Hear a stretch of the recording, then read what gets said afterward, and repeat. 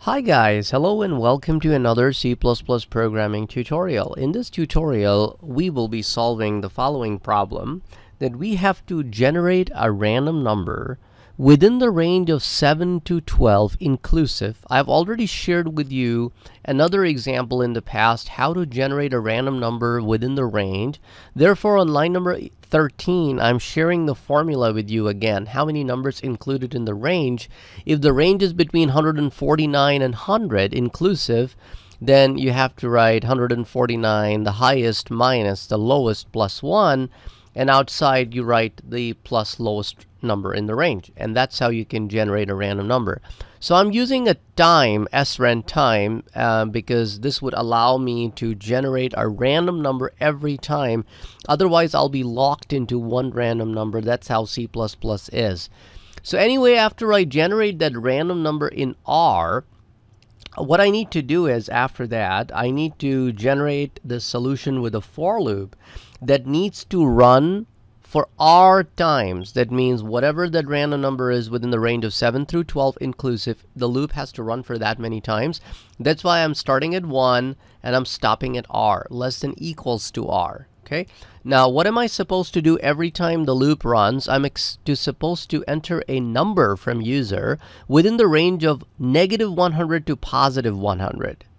And also, if the user does not supply with the correct answer, I need to ask the user again. That's why I have this input in a do-while loop. So it's a nested loop. Outside I have a for loop, inside I have a do-while loop. So enter a number within this range, accept the number. If the number is less than 100 or the number is greater than 100, it will go back and ask for the input again. If it's a valid number, it will going to come down here and it will going to add the number to the sum. So this is where I am calculating what we call running total. And then we are going back in the loop, and then we are repeating the process till the R is reached. Once this loop ends, we will now compute the average by dividing the sum by the total number of numbers that were accepted by the user, from the user, and then we display the average.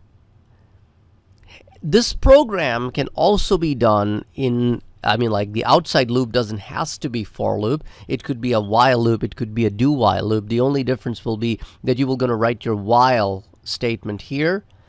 The rest of the program logic will be exactly the same. If you were to do it with do while, you'll just put a do here, and you're going to push the while condition at the bottom. So the outside loop could be anything: for, while, do while. I just did it with for, and you can easily transform it to any of the other loops. Now let me run it so that you could see that it is working.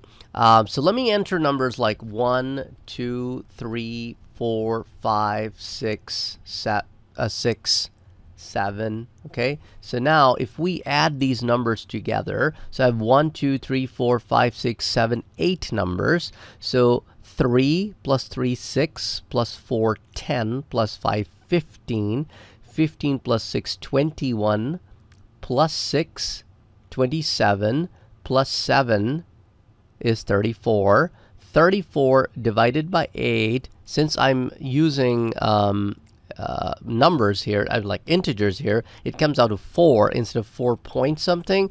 I could declare my sum to be double, and that way I could then have a decimal value. It's totally up to you. If you have that kind of a requirement, then change the data type of sum to double, and then you will have the answer in decimal. Hope you would have enjoyed this tutorial. Let me know if you have any other questions. Catch you in the next one. Take care. Bye-bye.